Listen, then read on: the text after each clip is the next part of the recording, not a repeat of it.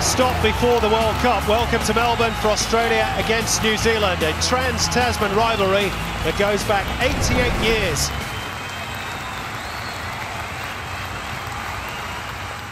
Here's how it worked. When a player did something special on the field, the creative team wrote tomorrow's headline inspired by the moment.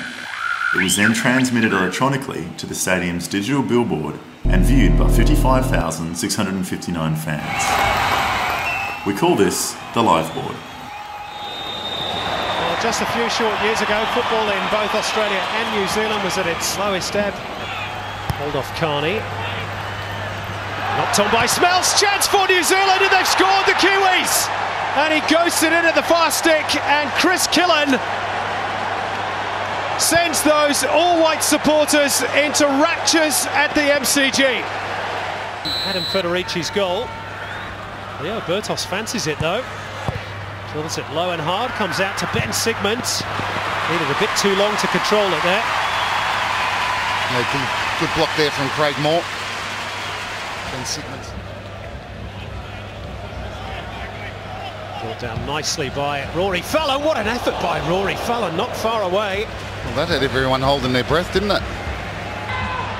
Intelligent ball too to pick out Miller Jedinak. Held up by Elliott and then drilled just wide by Mark Milligan. So close to a second goal in as many internationals.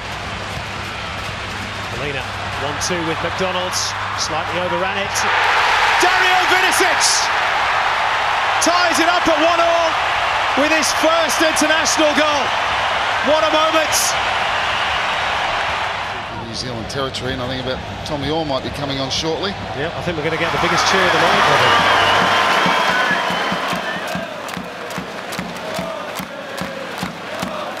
So here's Carney. As Australia look for a late winner. Squared up for Carl Valeri, little sandwich over the top, and Holman!